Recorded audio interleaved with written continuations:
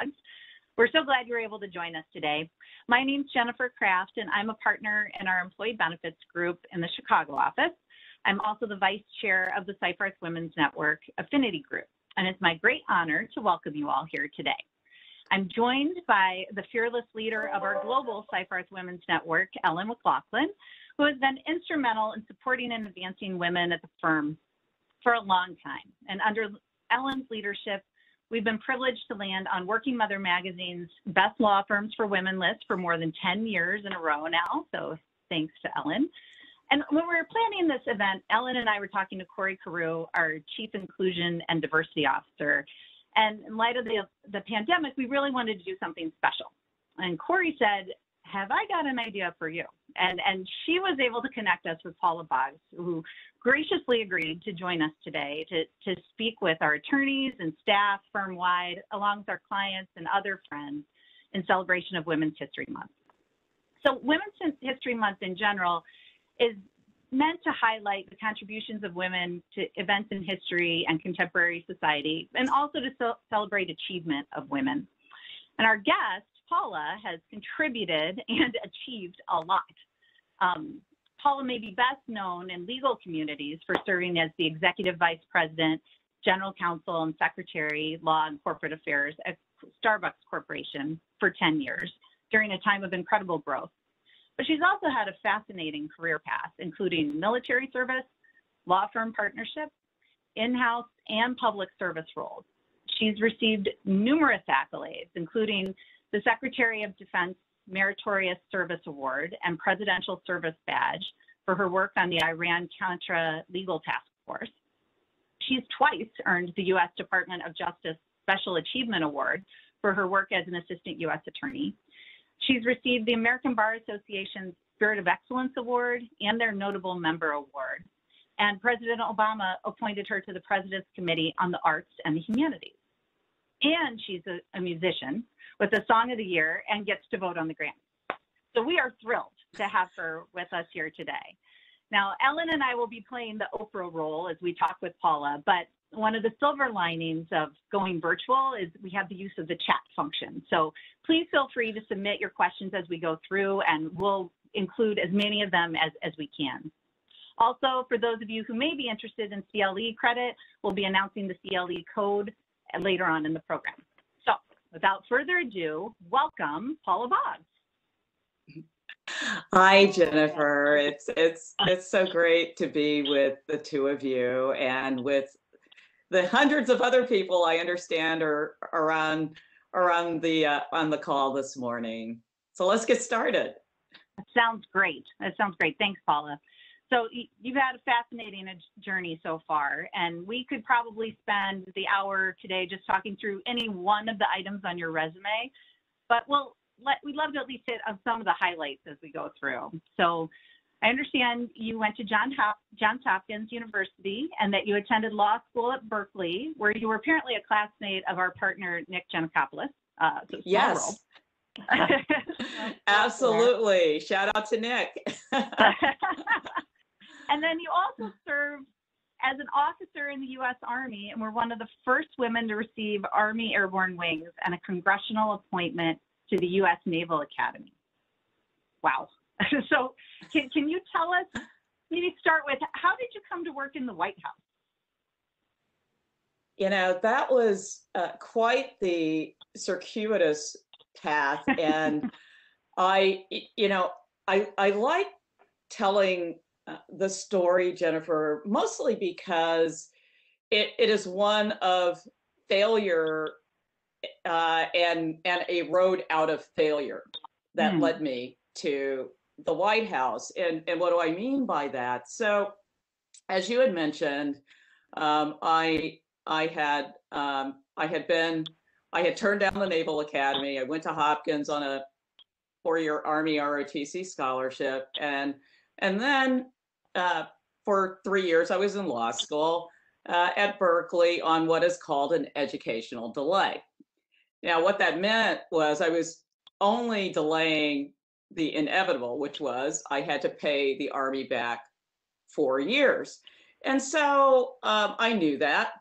I joke, unlike probably 99% of my classmates, I knew exactly what I was going to be doing the day I graduated from law school on day one.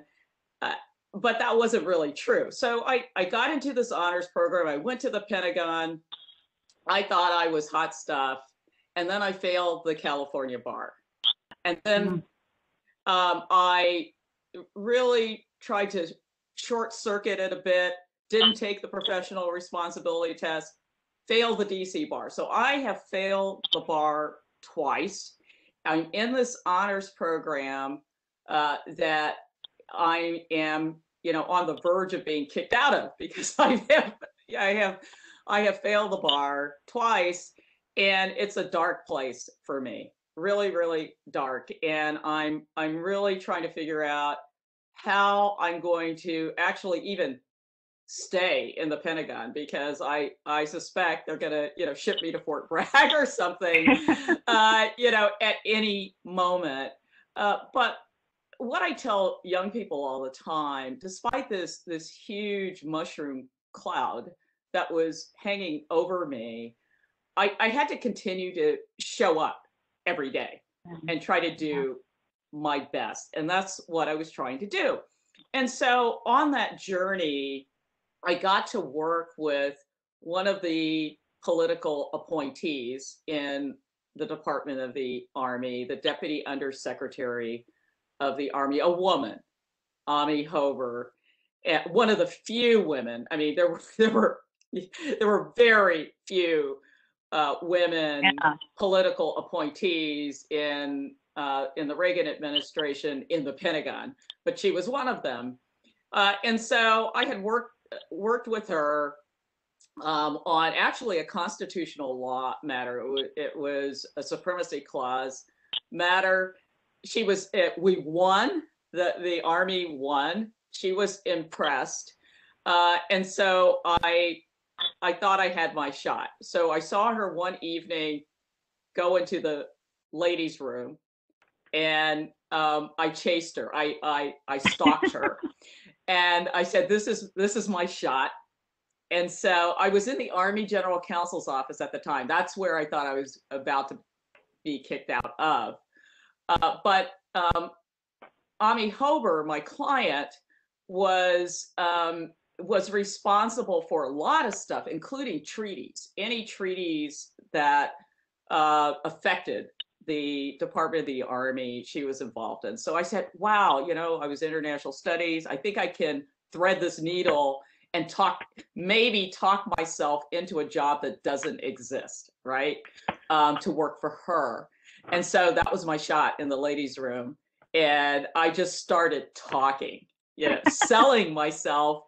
And she didn't buy it right away, but within a week or so, she had brought me onto her team as her special assistant. And so, I got to do all this exotic treaty work for a year, but then she left and I was out of a job again.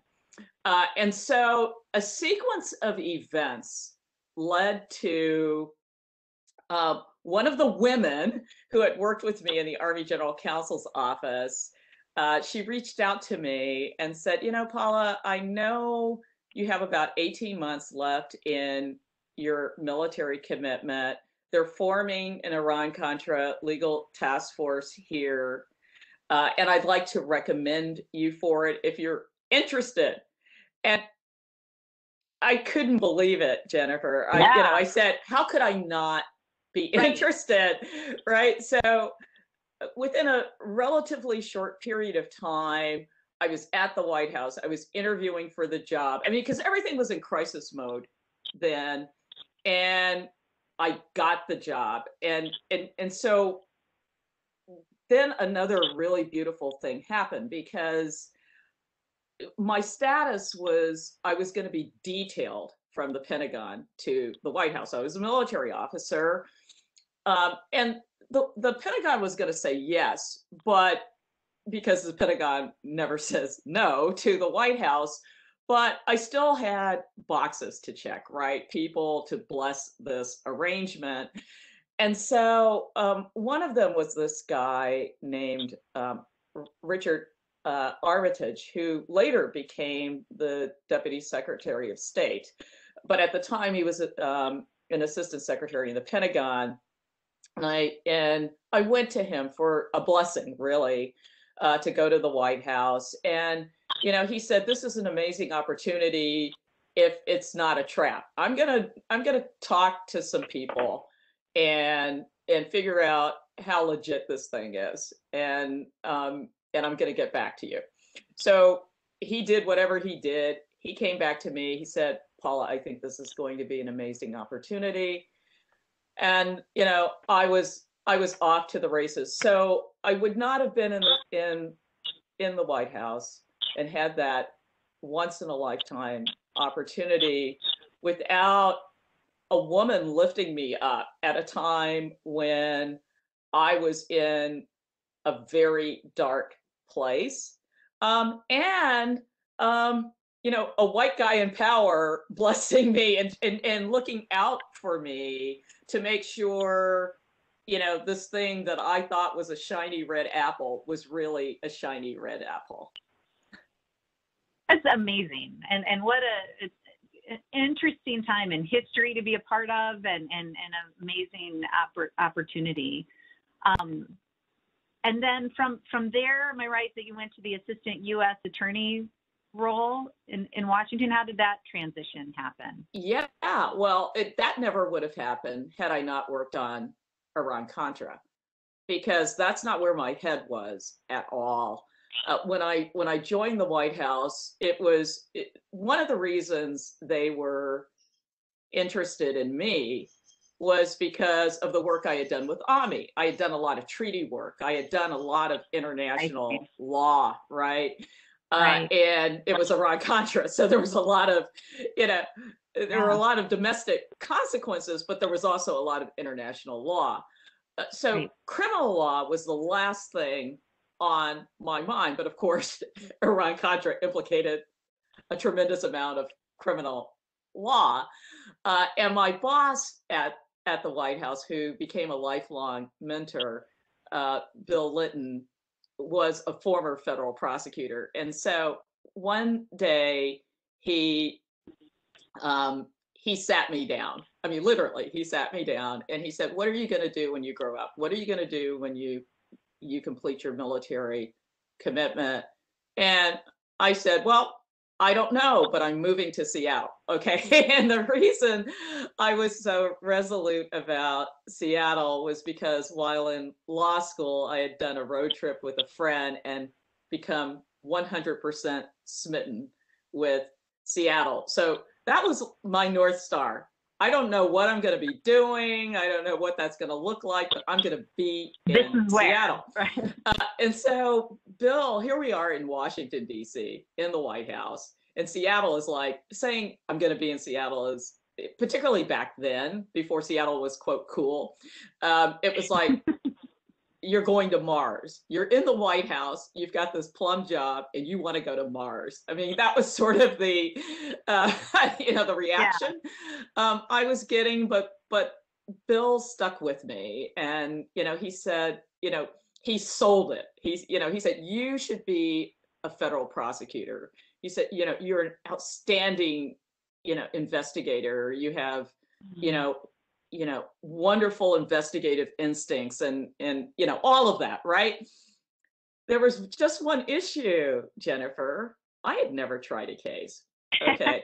So he sold me. He said, "Hey, they have, they have prosecutors, federal prosecutors in Seattle, right?" And then he did something for me that really set the stage for everything else that followed in my career, because he not just mentored me, he sponsored and championed me. Bill reached out to the U.S. Attorney's Office in Seattle, and he persuaded them to do something they had never done, which was to hire a young lawyer who had never tried a case to become an assistant U.S. attorney. And that's what happened. And so for the first time in the history of the U.S. Attorney's Office in Seattle, they hired a true rookie, and they trained me. They made me a trial lawyer. I became a trial lawyer because they believe Bill. It's not so much they believe me, but they believe Bill, and because of that, that happened for me. It's amazing, and you're very modest, but I feel like everything you do, and then you just knock it out of the park. So you go and do this, and then you earn this U.S. Department of Justice Special Achievement Award twice. So tell us a little bit about like what your experience was like there. Were those the results of specific cases, or was that kind of a just general overall contribution to the office? Well, before I get to that, because you're a law firm, so there are like too many vignettes within this that I think will really strike this audience. Okay, so the first is this. Obviously, it was not a guarantee I was going to get a job with the U.S. Attorney's Office in Seattle, but I was moving to Seattle. So in that process, I was interviewing with law firms in Seattle and in Portland, Oregon. And they're two really, I think, relevant stories to the moment we're celebrating Women's History Month about that. The first is this. So I'm interviewing with one of the largest law firms at the time in Portland, Oregon, and I'm a 28-year-old Army officer about to leave the Army. Okay, and I'm interviewing for an associate's position, right? Mm-hmm. So I'm with this partner, and he's asking me some of the year is 1987. Okay, he's asking me perfunctory questions that you would expect in a law firm interview, and then he says, "Are you married?" And I look at him as if he just asked, "Are you from Mars?" Right? Sure. Did you just ask that? And I look at him, he looks at me, and then he says, "Are you a nun?" That was the second thing. And then I really looked at him like he was from Mars. And I said, "What?" I'm an associate. Okay, I'm interviewing for the job. And I said, what? And he says, your ring. Okay, so now, at the time, I wore my class ring, my Johns Hopkins ring, and it had turned so that I guess it looked like a wedding band. Wow. I guess. But it was the most out of the park, inappropriate question I've ever been asked in an interview in my career, and it imprinted me. That exchange imprinted me. I never forgot it. And at the end of the day, that firm made me an offer. I told them no. I never told them why no. But that had a profound effect on me and everything else and it was only temporarily, it was only a few minutes of exchange at the end of the day. And it was an exchange that happened over 30 years ago, but it marked me. And so I wanted to share that story because, no matter how successful we are, there are these moments that can mark us, right? And that was one of those. The second is a great law firm story because I got a conditional offer initially from the U.S. Attorney's Office because of budget reasons. So they said, okay, if we have the budget to bring you on at the beginning of the next fiscal year, you've got the job, but we don't know that. So it was this very gray thing. There was a firm in Seattle, which at the time was called Preston Thorgrimson, that made me an offer and said, if you tell us that we are the firm, in the event the U.S. Attorney's Office thing, we understand that's your first choice, but if we're your first choice in law firms, we will hold our offer open until you know. Well, Jennifer, that ended up them holding that offer open for 9 months. Wow. It was the most amazing thing. And so I did join the U.S. Attorney's Office, but I stayed in touch with Preston, and they became Preston Gates. And 7 years later, I joined that firm. Yeah. So, you know, the moral of that story is relationships matter. In terms of the honors I got, they had to do with in both cases, they had to do with cases that had international implications. Got it.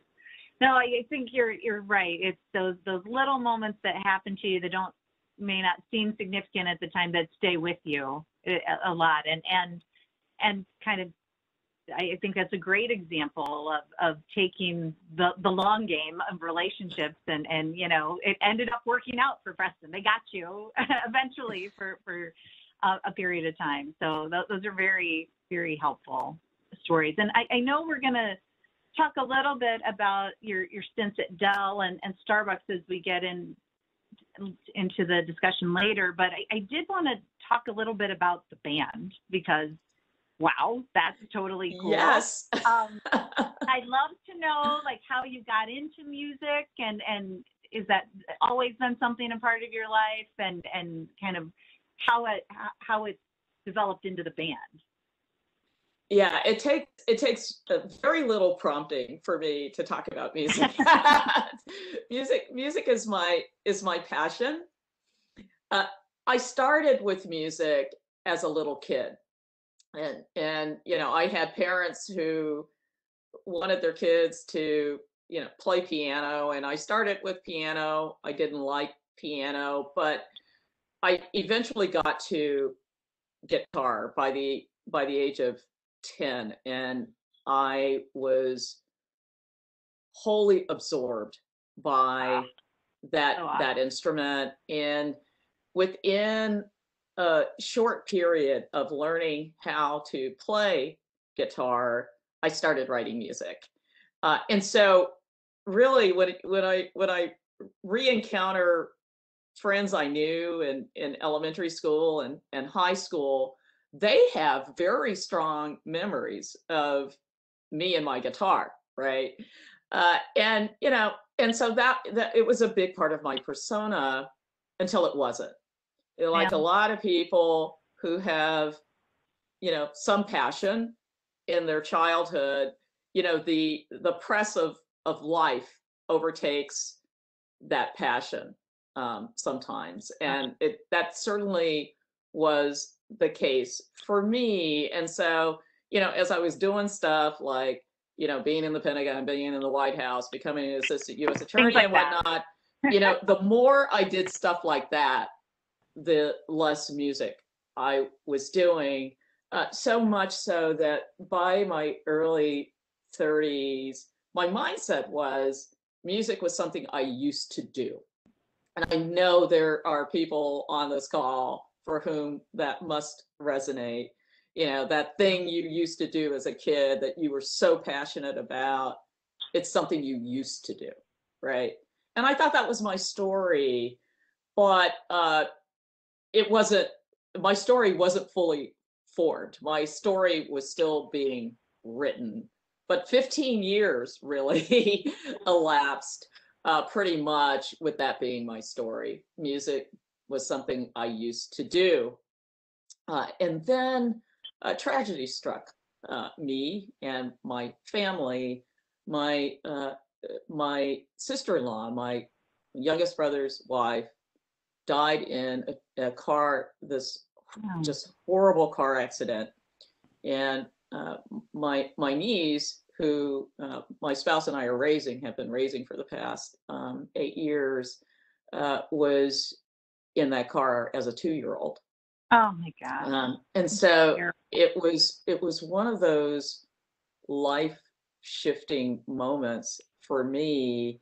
And at the urging of my spouse, I picked up my guitar again as a way to grieve.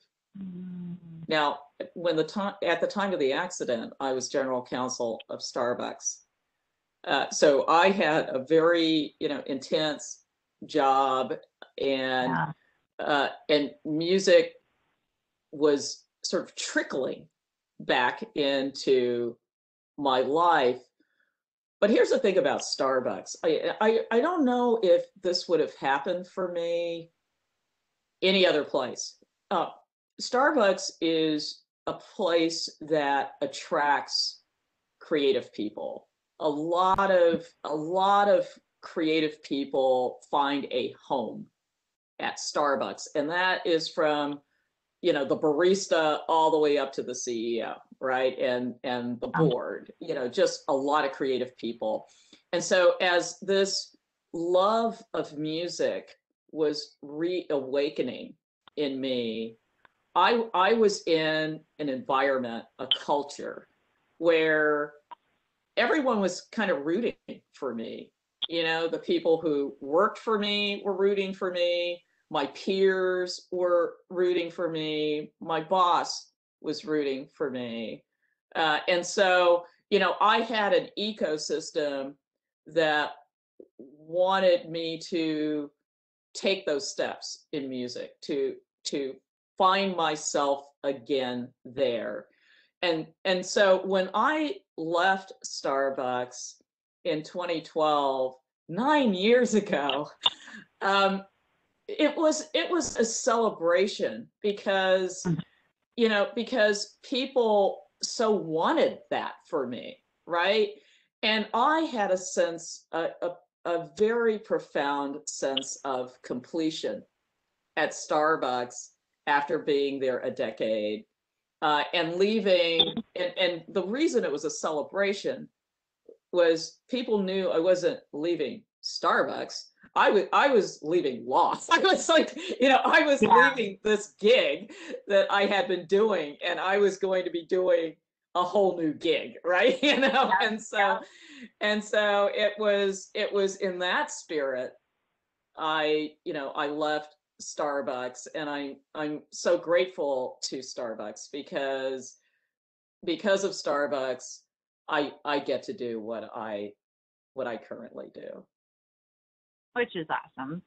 And like I said, I could seriously keep going down this, there's so many questions from that, but I will let Ellen have a turn too. I won't monopolize the thing. I'll turn it over to Ellen to ask. Hi, Ellen. Hello, Paula, and thanks, Jen. So I get to ask a couple of Starbucks questions, which of course, Starbucks is loved by many, and we're not back in the office in Chicago yet, but Starbucks was my first stop before I took the 2 elevator banks up to my floor. So we got one kind of question in about, while you're at Starbucks, because everybody wants to know the answer here, is all the coffee free? Are all the fancy drinks free? So before we get to the serious questions, can you let us know the inside info on that, Paula?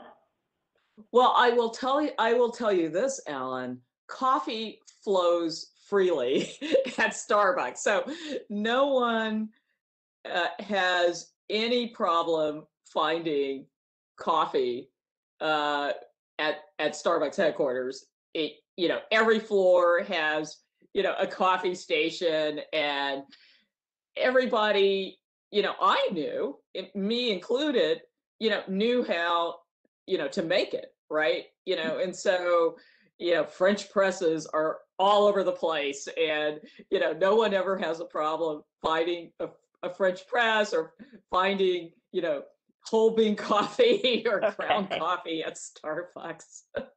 I And yes, figured it as is much, free. but had to ask. It is free. I mean, Yeah. I mean, you can pay for the fancy drinks and whatnot, but if you're looking for brewed coffee, you never have to pay It's for everywhere. brewed coffee. All right. I At figured as Starbucks much. working there. So you had shared with us when Jen and I were talking to you before today how you built your team at Starbucks, which I found to be fascinating in terms of creating the culture that you wanted in your legal department, and interviewing people and the questions that you asked. So can you talk a little bit about that? I'm happy to. One of the incredible gifts I received from Starbucks was the opportunity to build a global team, and within that, a culture that continues to live today.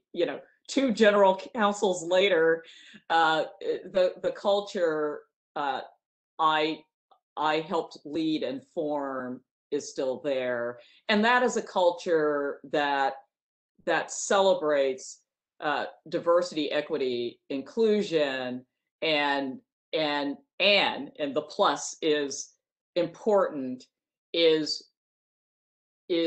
from a subject matter standpoint, um, one of the most excellent legal departments across Fortune 500, the Fortune 500 landscape. And so how was I able to do that? First of all, one of the ingredients had absolutely nothing to do with me, which is Starbucks was on a growth tear for much of the 10 years I was there. Now, the recession was also in that period, but by the time I left, Starbucks was back on the hockey stick it continues to be on, that upward trend.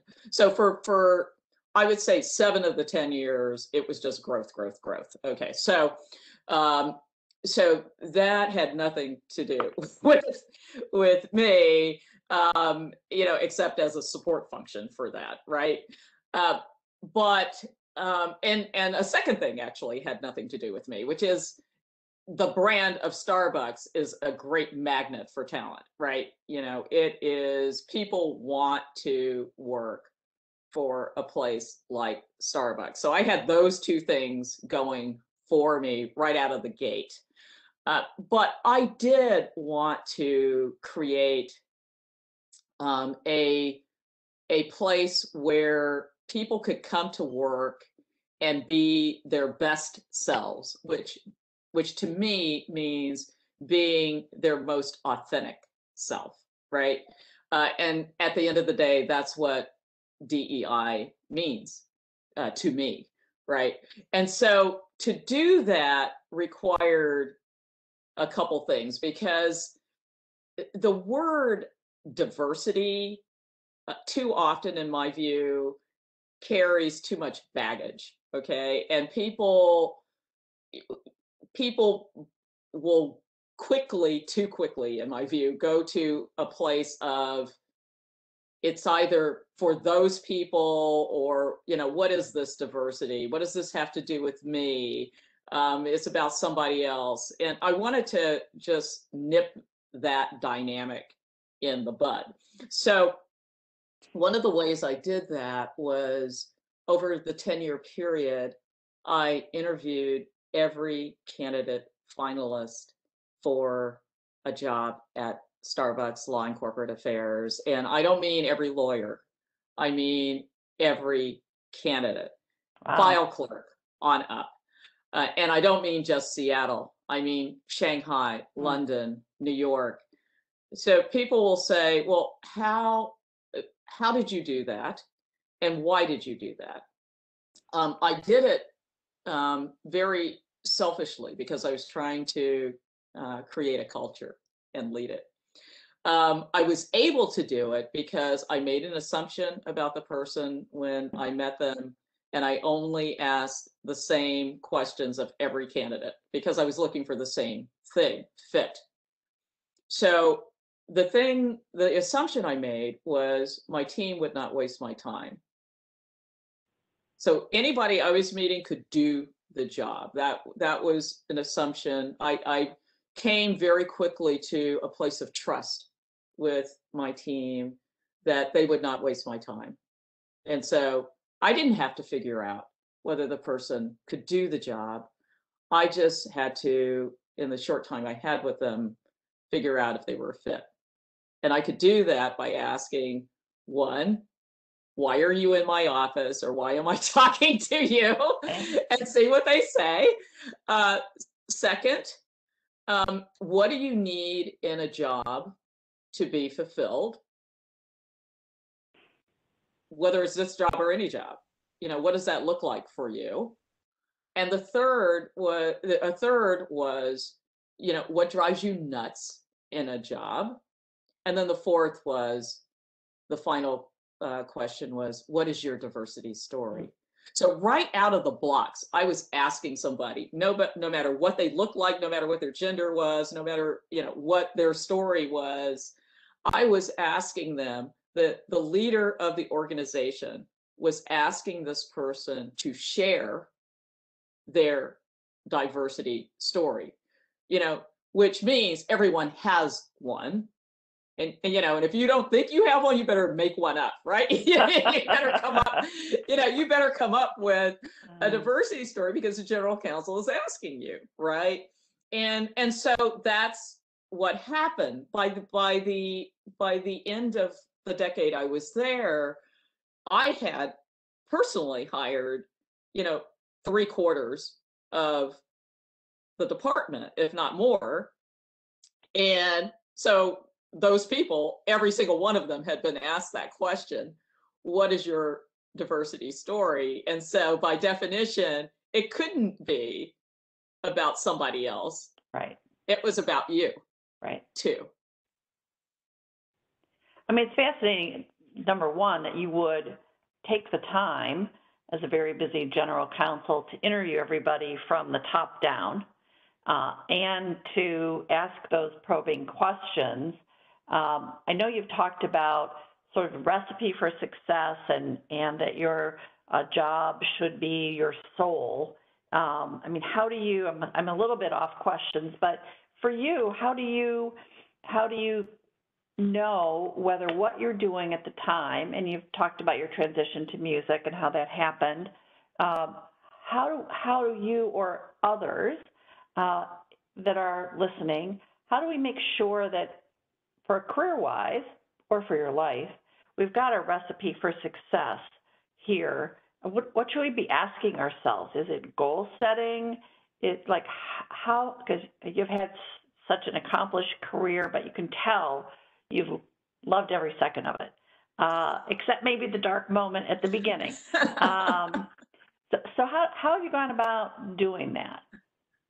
Yes. Well, there's an interesting law firm story that is embedded in all of that. So if I go back 25 years, I was a partner at what was then Preston Gates and Ellis. My then partner, now spouse, was the art director for news for MSNBC. So on the surface, we both had these sort of, highfalutin jobs that a lot of people would say, wow, that's really cool, partner in a big law firm, art director for news for this, amazing startup at the time, MSNBC. But we were both miserable. We were both absolutely miserable. And I had a what turned out to be my last trial in private practice. I didn't know that at the time, but it was just this horrid case where, and I say this lovingly, we stupidly took this case on contingency and were representing the underdog in this fight with this Goliath. It was a classic David and Goliath case where we were representing the David, and we were in the Goliath's hometown, and it was sheer hell every single day. I mean, it really, really was just a slog, 8-week trial. And at the end of it, miraculously, we won. We won, but it was, for me, Ellen, and I was in my mid-30s at the time, and early 30s, and I said, it doesn't get any better than this. You win, you're the underdog, you win this 8-week trial, the jury says they loved you, and I can't do this for the next 30 years. I know I can't do this. So it was at the beginning, this case had been at the end of a year, and so my spouse and I were at the kitchen table, and she just asked me the question, she said, "Are you happy?" And I said, "No, I'm not." And and then she said, "Well, what would happy look like? I mean, what would, not a particular job per se, but what would be the ingredients in that job for you?" And I said, I need to be part of a team. I need to be in a mission-driven organization. I recalled how I felt when I was an Army officer or a federal prosecutor. And it wasn't so much that I needed to be working for the government, but I needed to be in a mission-driven organization where, there was a North Star and most people were, rowing towards it or something. And I needed to be in an environment where I could be entrepreneurial, where I could, kind of do my thing, right? And one of the great things about the firm that I loved was, I needed to be surrounded by smart people. I get energy from, being around smart people, and there's all, there are many flavors of smart, but that gives me energy when I'm around other people who are just like doing it, right? And so I was like, I need those things, and I don't even know if it needs to be in a particular place, but I need those things. And she went through a similar list, and so the upshot of that was we had clarity around what those ingredients needed to be. We didn't know what that was, but I will tell you, within 6 months of that conversation, we were leaving Seattle, moving to Austin, and I was starting at Dell Computer Corporation. So how often do you do that? Is it when you start to feel, oh, I'm not really happy in a particular role? Is it something that you do on a yearly basis? So is it very systematized?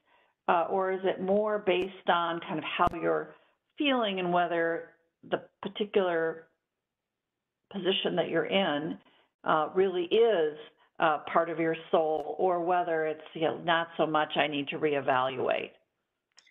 Yes, that's a great question. And for me on my life journey, has been a mix of that, right?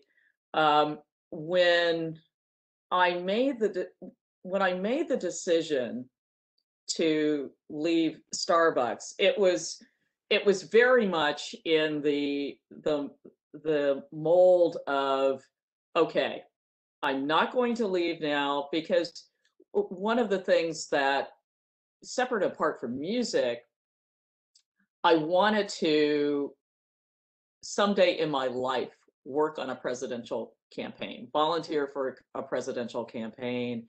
And for me personally, Barack Obama was that person. I did not think another person in my lifetime was going to inspire the emotion I had for that candidate and that individual in my lifetime. So in '08, I made the decision to stay at Starbucks because Starbucks was in recession, and that was not how I wanted to leave Starbucks. But it also triggered sort of a new chapter for me personally in my relationship with Starbucks, because it's not now, but Obama's going to be running again in 4 years, right? Yeah. So what should that look like, even without music? What should that look like for me and Starbucks? And that was a conversation just between my spouse and me. Mhm. Yeah, it wasn't a public thing, but we were very planful, my spouse and me, about how I was going to message to my boss I was leaving Starbucks. We role played. We it was, because it was really important to me, as it has always been important to me, to stick the dismount. If you're Right. a gymnast, it doesn't matter how many flips and fancy things you're doing. If you flub the dismount, that's all anyone remembers, right? And I did not want to flub my dismount from Starbucks. So that took time. It took making sure I felt, whether Starbucks felt this way was beyond my control. I could only control what I felt and what I did. And I got people in my department ready. When I left, there were 2 people I believed could do my job. And one of them got my job, right? And so there were things like that weren't going to happen overnight, but over a 4-year period, very much could happen and should happen. Yeah. And so yes, it was very planful that way. Being in a financially secure position to take that leap out of a perfectly well-functioning plane, that was an important ingredient for me and my family. Yeah. So yes. Okay. So you've talked a lot about the progression of your career, and I appreciated your defining moment with the turned around ring. I had one of those when I was a second-year law student interviewing for a job, and I was engaged at the time, and the partner I was interviewing with, not at Seyfarth, said to me, "Oh, I see you're engaged. So are you really going to practice law, or once you graduate, are you just going to stay home and have babies?" And I gave him the Oprah, what? Right? From the Yes. Meghan Markle interview. I love that. What? But of course, this was decades ago, and I'm like, same thing. I didn't take the job offer, but I'm like, holy cow. Yes. So hopefully we have come a long way from those 2 defining moments. But as you've progressed through your career, have you seen, and I hope the answer is yes, the perception of women, right, in the workplace progress, change, and get to a much better place than when we were, decades ago? Yes, I have been quite warmed by the opportunities so many young women have today that, my generation, either didn't have or was trying to create. And, a perfect example of that, which, has a great ending. When I was at Johns Hopkins, it had only recently opened its doors to women. In fact, I was in the 5th class of women who went from freshman year all the way through. So women were very new. There was no women's running program at Johns Hopkins until I helped co-create it. And there was an athletic center. This is a true story. And entering the athletic center, if you were entering this athletic center, you were handed a jock strap. And it didn't matter that we didn't need them. You enter this man's athletic center, you get this man's jock strap, right? And so actually last week I was telling the women's cross country team at Johns Hopkins the story, and they're national champions and all this great stuff. And they thought I was making it up.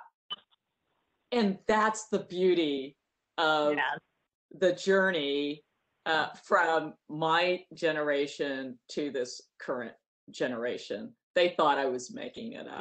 Yeah. Well, thank you for sharing that. That's a very good visual. Yes. So I'm going to turn it back to Jen, but I always like to take little nuggets, and there's plenty of them from our conversation today. But I want to tell everybody who's listening to do not underestimate the power of conversation in the ladies' room, right? Absolutely. I feel like that a lot of that happens at our workplace. So don't forget about that. All of you women who are listening in, the ladies' room is often the place to be. Thanks, Paula. Jen, back to you. Thank you. We've had a lot of questions come in over chat, so I thought I could run some of those by you. One was, as a general counsel, were there any pet peeves you had when working with outside counsel or young lawyers? Things that we could learn from there. Oh, yes. There are a few.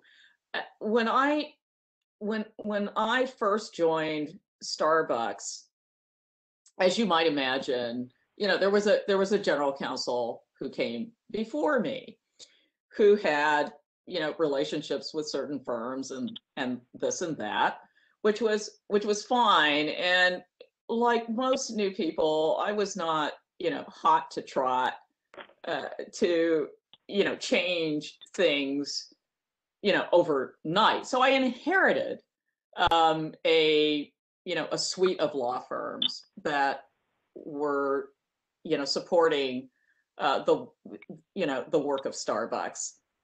Well, most of the firms, within days, if not hours, we're trying to get on my calendar, and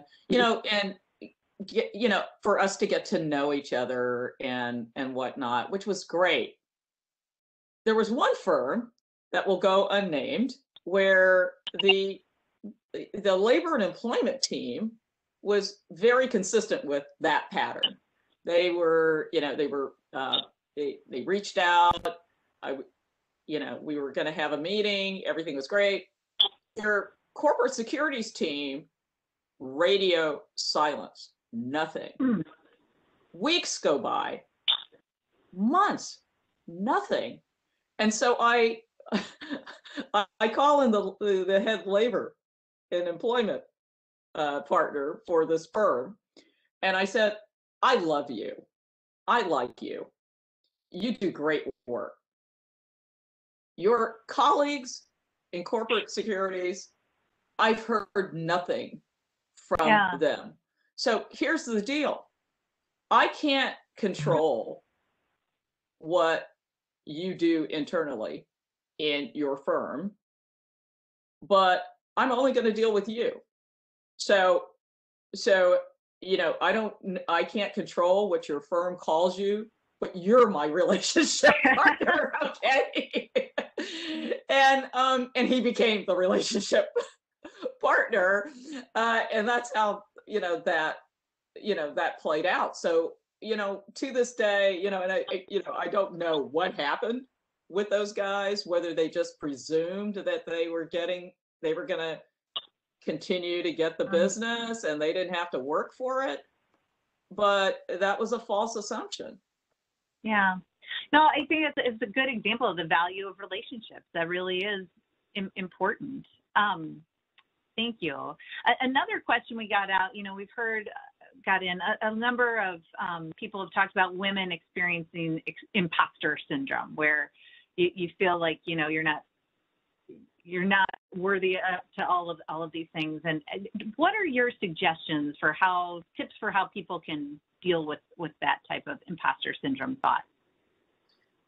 Yes, and I had the good fortune of having a major case of imposter syndrome when I was in high school. There was something that happened, and again at the beginning of my career because of failing the bar.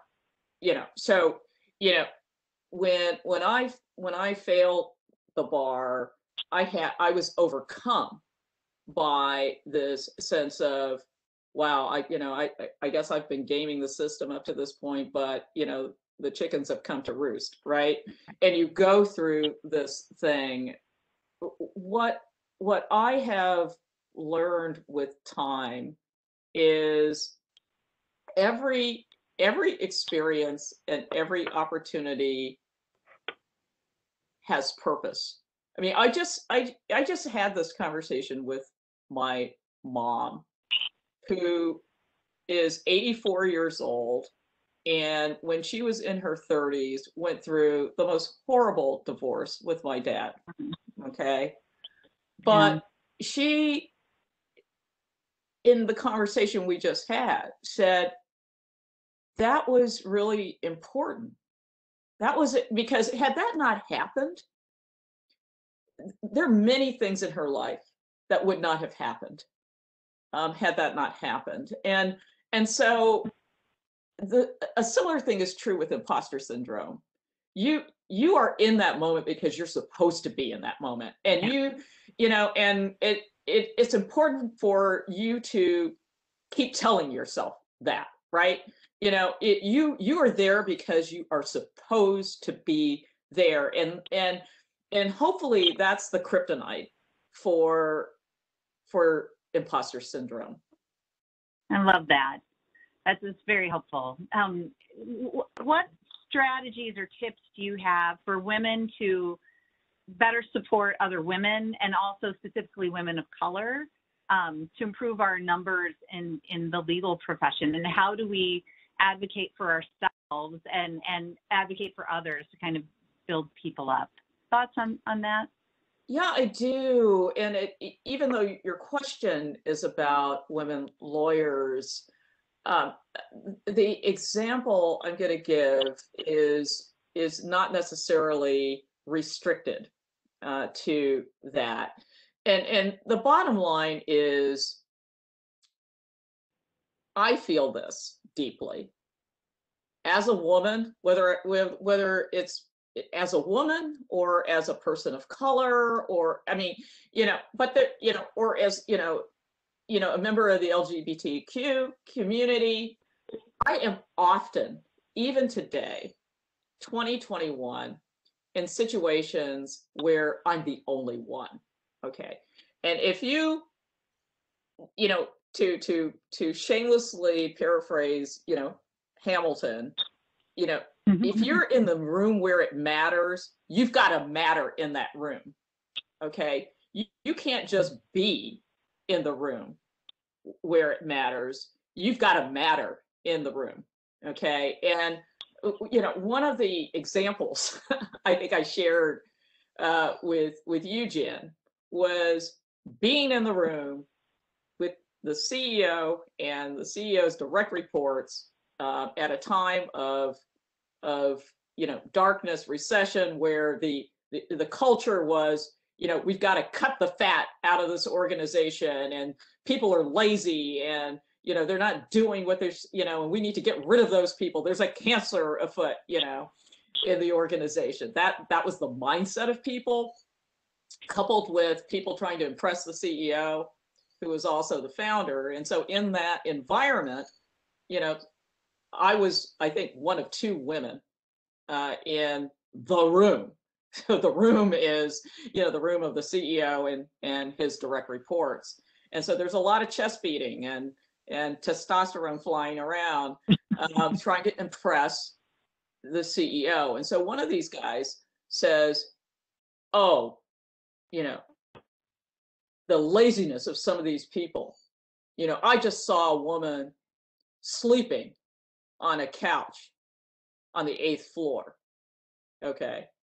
The presumption is that's laziness, and we're trying to cut out laziness. So, I'm sitting across, the CEO is at the head of the table. This guy is next to the CEO, and I'm across the table. So I look at the guy, not the CEO, I look at him, and I say, you know nothing about this woman. You don't know if she's been up for the past 48 hours trying to meet a deadline. You don't know if she's going through chemotherapy. You don't know if she's been up with a sick child. You don't know. Right. And I just would not leave, my gaze just bore into him. And so there's this moment, and the CEO just says, okay, let's move on, right? But I had made my point, right? And no one ever again made a comment anywhere close to that afterwards, because they didn't know. But had I not been in the room, that would have been the presumption, and they would have run with it. Well, you have certainly mattered in the rooms that you've been in, Paula. So real quick, we're at time. I want to read the CLE code. It's SS as in Seyfarth Shaw 3844. Again, the CLE code is SS as in Seyfarth Shaw 3844. And for those who can stay on another moment, I'd just like to wrap up. I find that one of the benefits as I've moved into middle age is one of the upsides is the wisdom that you gain. And so I would love to tap into some of your wisdom. Do you have any thoughts on what advice you'd give to your younger self, or words to live by, or a favorite quote that you would like to share with us? Well, I'm going to share a favorite quote. And this is something that my 14-year-old friend wrote in my yearbook freshman year when I too was 14 years old. And the setting was Germany, and we were kids attending school, American schools in Germany, and the year was 1974, and that is really important when you hear the quote, because my friend, she was Irish Catholic. She was kind of preppy, kind of square. But in my yearbook, she wrote, every time I look at you, I know why Black is beautiful. Mm. And I must say, Jen, the rest of my life, I've had that in the back of my mind to be right. Worthy of that statement, right? To be worthy of it. And I guess the bottom line is, for your audience, you never know where wisdom will come from. And for me personally, the most profound of it came when I was 14 years old. That is wonderful. Thank you. Thank you so much for spending time with us today, Paula, and all your words of wisdom. Thank you, everyone, for joining us. We wish you all a very happy Women's History Month and a great weekend. Thanks all. Thanks for having everybody. me. Thanks, Thanks, Paula. Bye-bye. Bye-bye.